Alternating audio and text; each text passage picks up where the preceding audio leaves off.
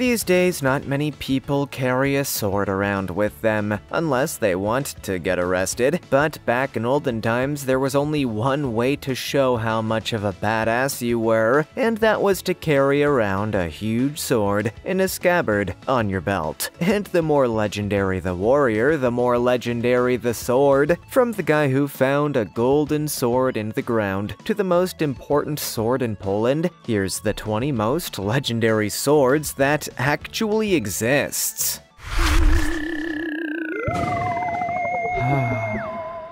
Number 20. A guy digs up and finding a very nicely decorated golden saber.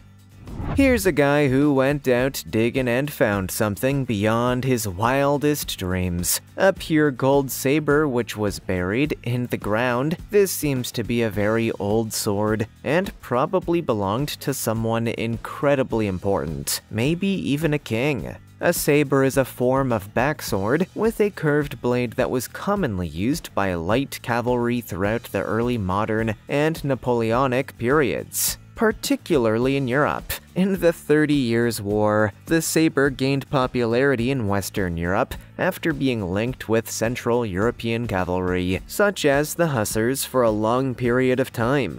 Lighter sabers were also becoming increasingly common among infantry units in the early 17th century. Models with less curved blades were popular in the 19th century, and heavier cavalry units adopted them as well. In the 19th century, the military saber was utilized as a dueling weapon in academic fencing, resulting in the development of the present discipline of saber fencing. Despite the fact that single-edged cutting swords such as the ancient Egyptian and Sumerian sickle swords had previously existed in the ancient world, these weapons were mostly used as chopping weapons for foot infantry. The straight single-edged sword, on the other hand, was often employed by foot troops and cavalry in ancient China and in the 6th century AD. A longer, slightly curved cavalry variation of this weapon first emerged in southern Siberia. By the 8th century AD, this proto-saber had evolved into the actual cavalry saber, and by the 9th century AD, it had become the standard side weapon of the Eurasian steppes and steppes of Central Asia. With the arrival of the Magyars and the Turkic invasion into Europe, the saber became popular. Before we go on, like this video, smash the subscribe button, and click the notification bell right now, or this centipede will crawl on your face when you're sleeping. Number 19. Scabbard. From 1320 until 1764, the ceremonial sword was employed in the coronation ceremonies of the majority of Polish rulers. It is presently on display in the treasure vault of the Royal Wawel Castle in Krakow, where it is the sole piece of the medieval Polish crown jewels that has survived intact. A distinctive feature of the sword is its hilt, which is adorned with magical formulas, Christian symbols, and floral designs. It is also notable for having a thin hole in the blade that carries a miniature shield with a coat of arms of the Republic of Poland. During his participation in the Kievan succession crisis in 1018, the legendary King Boleslaus I, the Brave, is supposed to have cracked the blade by striking it against the Golden Gate of Kiev, according to mythology. In reality, the Golden Gate was only built in 1037, and the sword is believed to have been created in the late 12th or early 13th century. Ladislaus the Short was the first person to use it as a coronation sword, which occurred in 1320. It was looted by Prussian forces in 1795 and passed through numerous hands during the 19th century until it was acquired by the Hermitage Museum in St. Petersburg in 1884 and displayed there. In 1928, the Soviet Union handed it up to Poland as a gesture of goodwill. When Poland was invaded by Nazi Germany during World War II, Scabbard was transported to Canada and did not return to his hometown until 1959. As a symbol of Polish nationalism and independence during the 20th century, the sword was adopted as a symbol by several organizations. Number 18. Napoleon's sword. Napoleon Bonaparte was a French military and political commander who rose to prominence during the French Revolutionary Wars and conducted numerous victorious operations. In 1799 until 1804, he served as the de facto head of the French Republic as First Consul. Napoleon I reigned as Emperor of France from 1804 to 1814 and then again in 1815. During the Napoleonic Wars, Napoleon controlled European and global events for more than a decade while leading France against a succession of alliances. He won the great majority of these wars and conflicts, establishing a massive empire that dominated over continental Europe until its eventual collapse in 1815. His conflicts and campaigns are studied in military colleges all around the world, making him one of history's greatest commanders. Napoleon's political and cultural impact has made him one of history's most renowned and divisive presidents. Napoleon fought with a pistol and a sword on the battlefield. He possessed a big arsenal of weapons and artillery. A gold-encrusted sword that formerly belonged to Napoleon was auctioned off for more than $6.4 million in France in 2007. As a wedding gift, Napoleon gave this sword to his brother. The sword was a family heirloom for Bonaparte. The sword was proclaimed the national treasure of France in 1978. Number 17. William Wallace's sword, Wallace Sword. The Wallace sword is a two-handed antique sword that is said to have belonged to William Wallace, a 13th century Scottish warrior who led a rebellion against the English occupation of Scotland during the Wars of Scottish Independence. William Wallace is claimed to have used it in the Battle of Stirling Bridge in 1297 and the Battle of Falkirk in the following year. The blade of the sword measures 4 feet 4 inches in length and with the hilt is 5 feet 4 inches. The sword was allegedly given to John de Menteith, governor of Dumbarton Castle, after William Wallace's execution in 1305. However, there are no records to support this claim. 200 years later, in 1505, accounts exist stating that a sum of 26 shillings was paid to an armorer at the command of King James IV of Scotland for the binding of Wallace's sword with silk cords and providing it with a new hilt and plummet, as well as a new scabbard and new belt. Wallace's original scabbard, hilt, and belt were reported to have been fashioned from the dried skin of Hugh de Cressingham, who was killed at the Battle of Stirling Bridge. Thus, this repair would have been essential. Otherwise, it would have been kind of gross. Number 16. El Cid's sword, Tizona sword.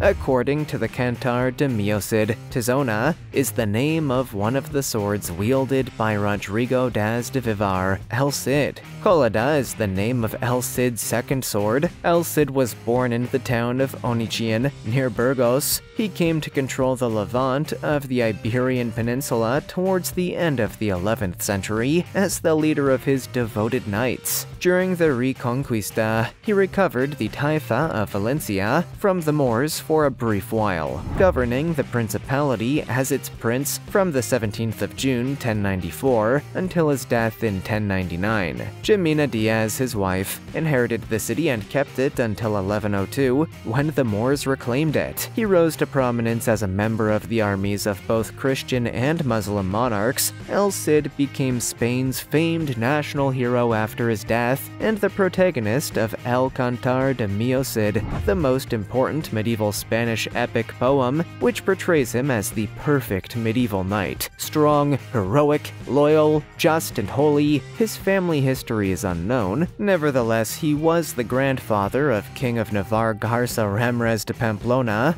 the first son of his daughter, Cristina Rodriguez. El Cid is still a beloved folk hero and national emblem in Spain, with his life and actions immortalized in popular culture.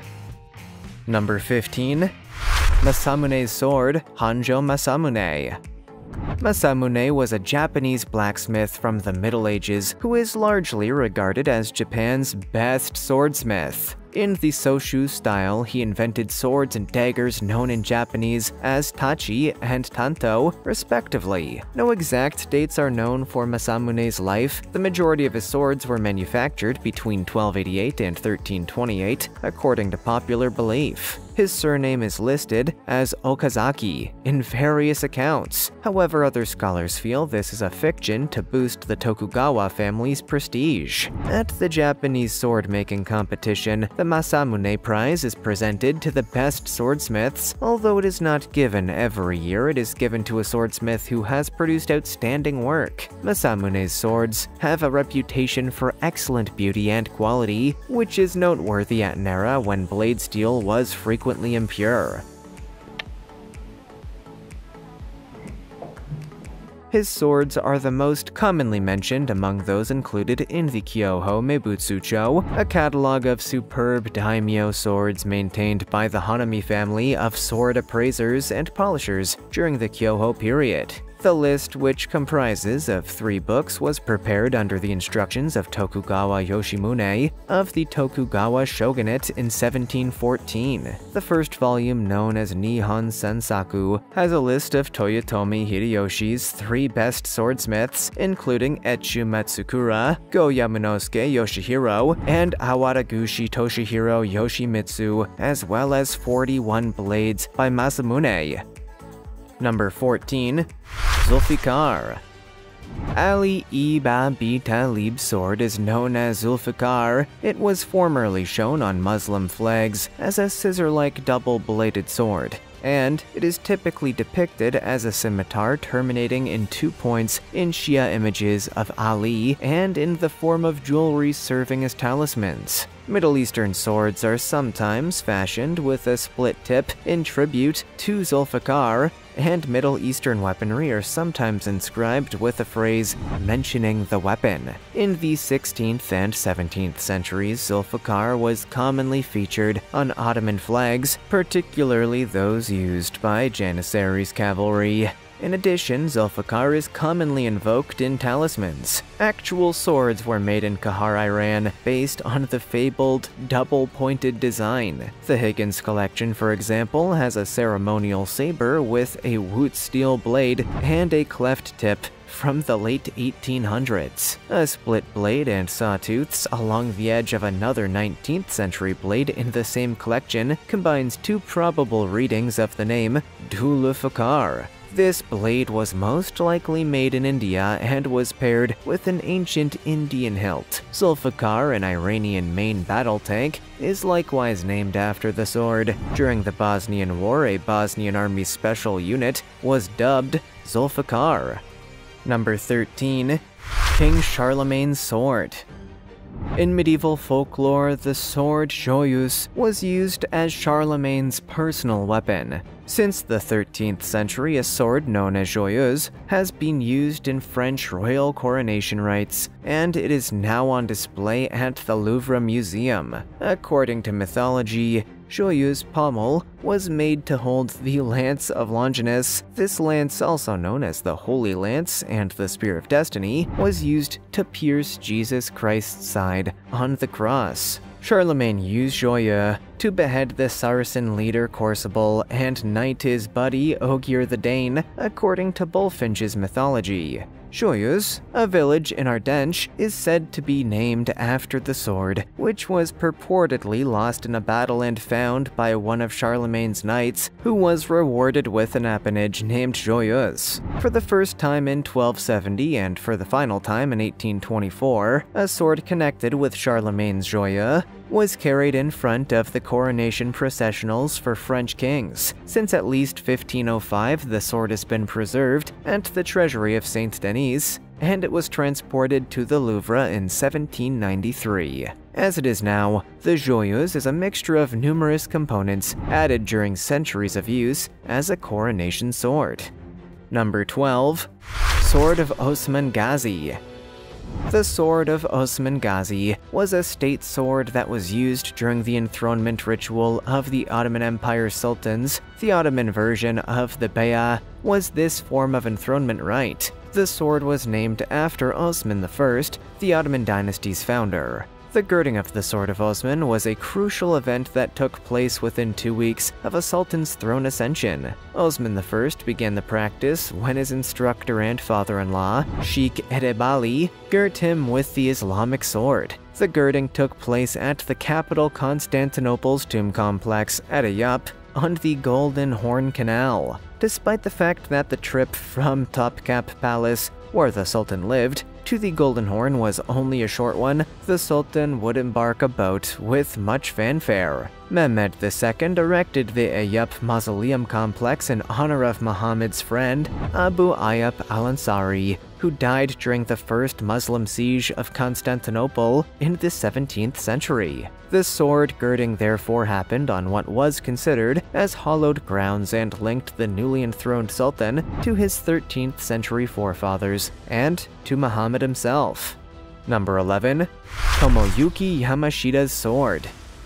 During World War II, Tomoyuki Yamashita served as a commander in the Imperial Japanese Army. His accomplishment of conquering Malaya and Singapore in 70 days led to the British Prime Minister Winston Churchill referring to the ignominious fall of Singapore to the Japanese as the worst disaster and largest capitulation in British military history. Yamashita was at the forefront of the invasion of Malaya and Singapore. Yamashita was known to British soldiers as the Tiger of Malaya because of his fierceness and courage. After World War II ended, Yamashita was prosecuted for war crimes in connection with the Manila Massacre and several other atrocities committed in the Philippines and Singapore. He was acquitted. With the case, the United States amended its laws on command accountability for war crimes, resulting in the creation of a legislation referred to as the Yamashita Standard. During his military service, Tomoyuki Yamashita possessed a personal sword that featured a blade that had been made by the renowned sword craftsman Fujiwara Kananagana somewhere between 1640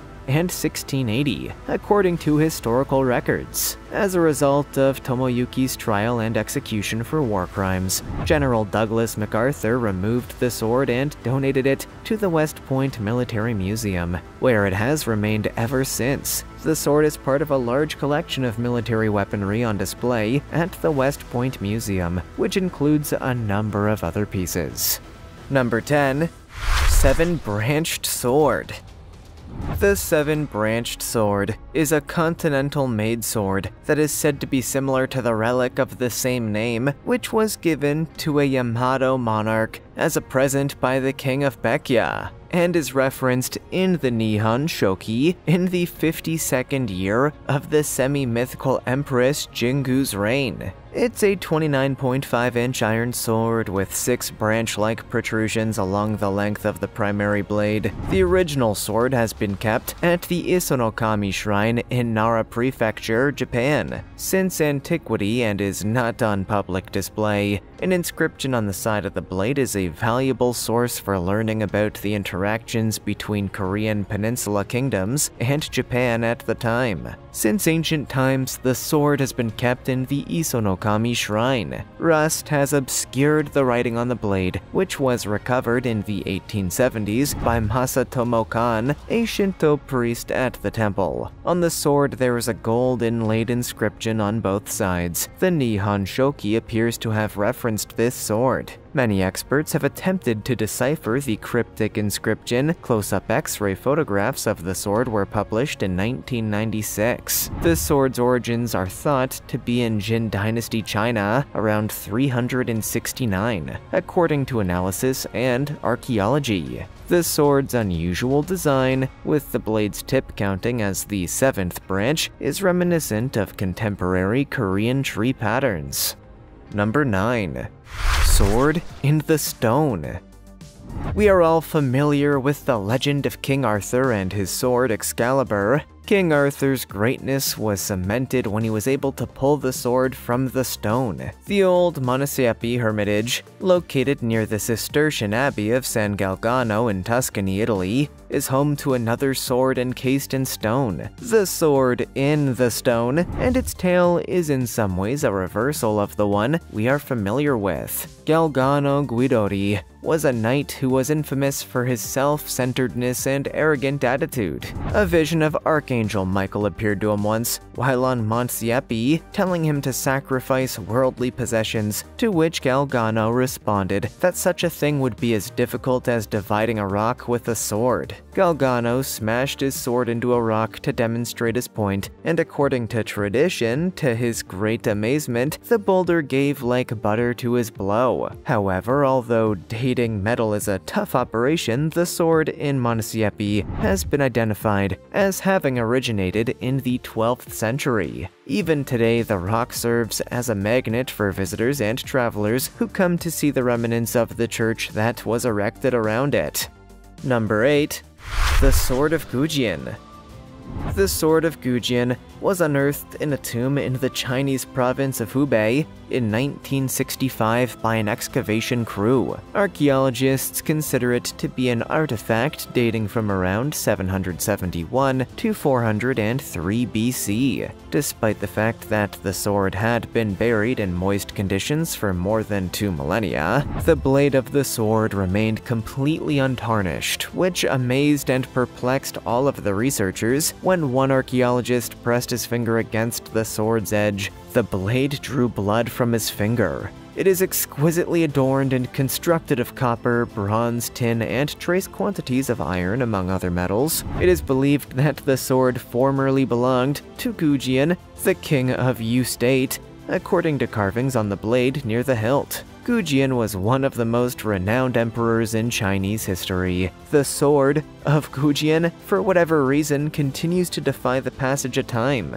The sword is considered a state treasure in China because of its legendary longevity, and it is on exhibit in the Hubei Provincial Museum as a testament to this.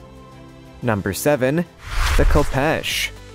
The khopesh is an Egyptian sickle-shaped weapon that originated from battle axes that Assassin's Creed Origins fans may be familiar with. A standard khopesh is 20 to 24 inches long, while smaller versions are also available. The weapon's inward curve might be utilized to trap an opponent's arm or drag their shield out of the way. During the New Kingdom period, these weapons transitioned from bronze to iron. The earliest known image of a khopesh is from the Stele of Vultures, which shows King Anantam of Lagash carrying the weapon, putting the khopesh about 2500 BC. Only the outer section of the curved end of the blade is sharpened. The khopesh is a descendant of the epsilon or other crescent-shaped axes used in combat. Around 1300 BCE, the khopesh became obsolete. Several pharaohs are pictured with a khopesh, and several have been discovered in royal tombs, notably as the 2 examples discovered with Tutankhamun. Although some specimens have sharpened edges, many others have dull edges that were presumably never meant to be sharp.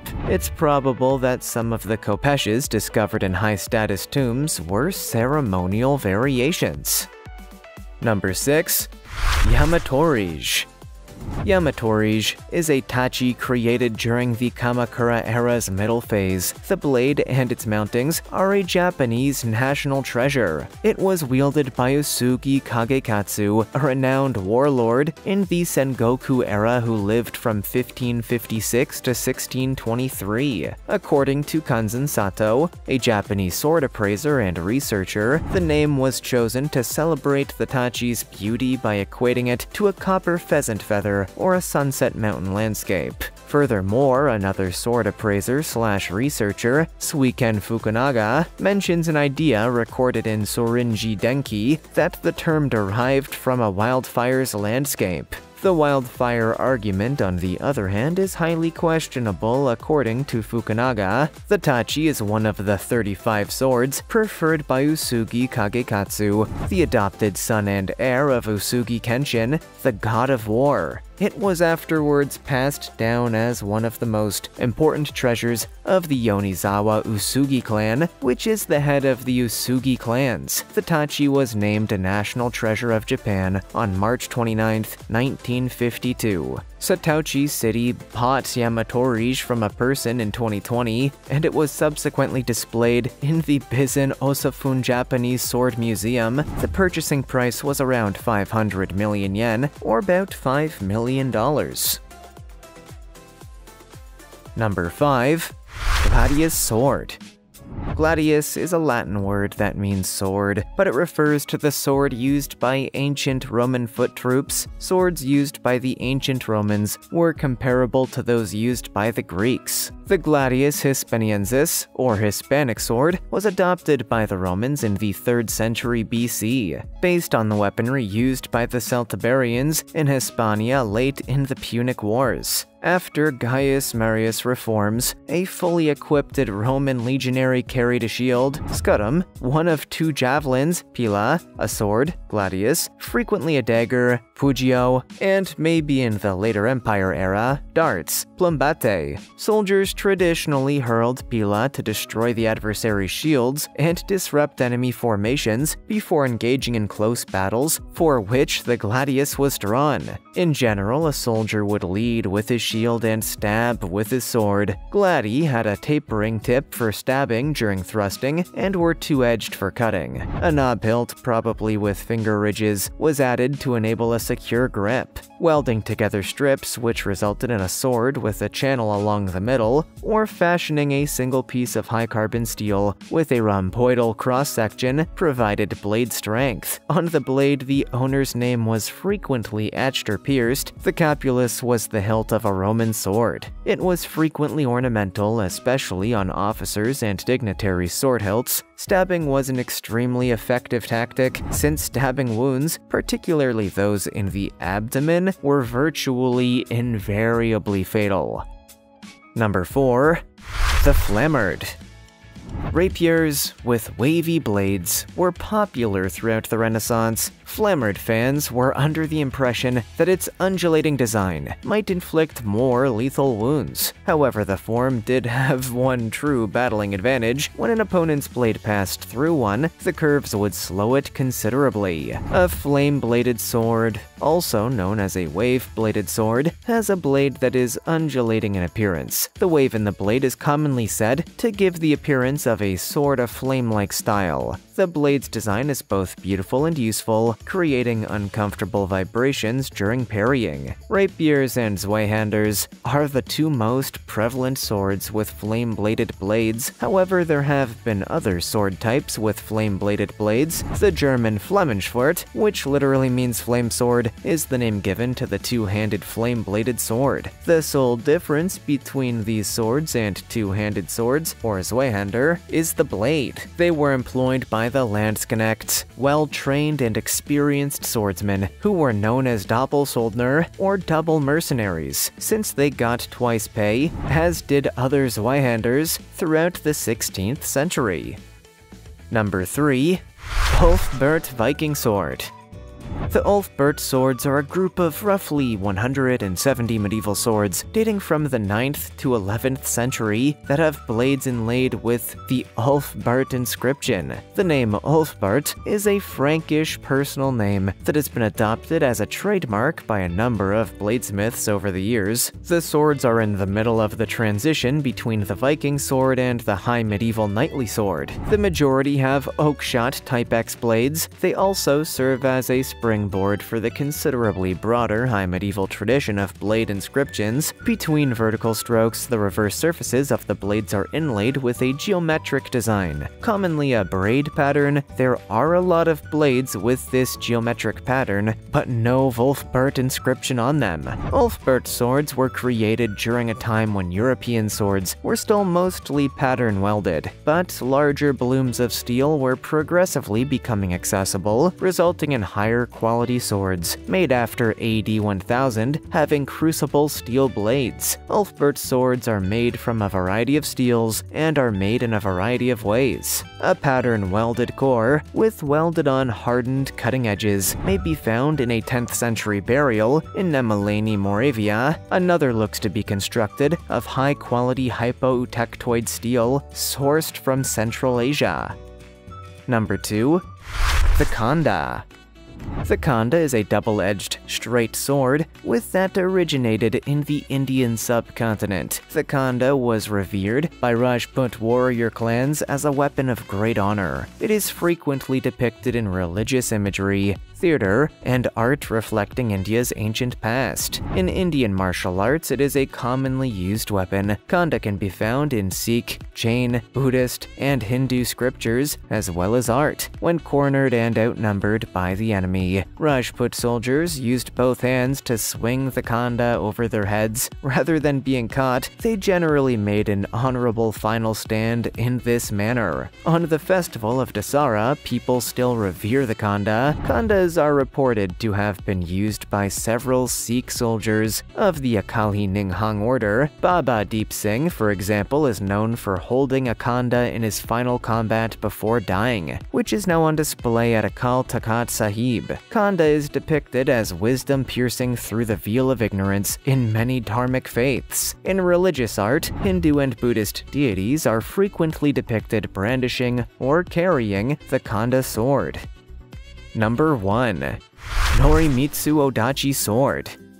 The odachi, or nodachi, is a sort of traditional Japanese sword used by feudal Japan's samurai class. The Miao Dao is the Chinese counterpart of this style of sword in terms of weight and length, whereas the longsword or claymore is the Western battlefield equivalent, albeit pretty different. The sword in issue would need to have a blade length of roughly 3 shaku, around 35.8 inches, to qualify as an odachi. However, like with other terminology in Japanese sword techniques, the size of an odachi is not precisely defined. Huge Japanese swords like the odachi became popular during the Nanbokucho era in the 14th century. The reason for this is supposed to be because of the Soshu school's powerful and sharp swords spread throughout the country, establishing the circumstances for manufacturing a practical large-sized sword. It was hard to pull an odachi sword from its scabbard on the waist, since the blade was 150 centimeters long, so people carried it on their backs or had their slaves carry it. During this time, large naginata and kanabo were also popular. However, because soldiers were equipped with yari and naginata, this vogue faded quickly. Furthermore, when tactics switched from fighting with yari and cannons by a big group of soldiers during the Sengoku era in the later half of the Muromachi period to the Azuchi Momoyama period, odachi became even more outdated. When the odachi became obsolete, it was frequently replaced with itachi and katana. Odachi was used as a weapon, but it was also frequently used as a present to kami, a Shinto shrine, due to its exquisite look. For example, Oyamazumi Shrine, which is claimed to be a treasure house of Japanese swords and armor, is devoted to the national treasure odachi, which was dedicated by Emperor Go-Murakami, and odachi, which was dedicated by Omori Noharu and killed Kosunori Masahige. Have you ever tried digging up a legendary sword from your backyard? Do you think swords can give a warrior magical powers? Let us know in the comments below. Also, check out our other cool stuff showing up on screen right now. See you next time.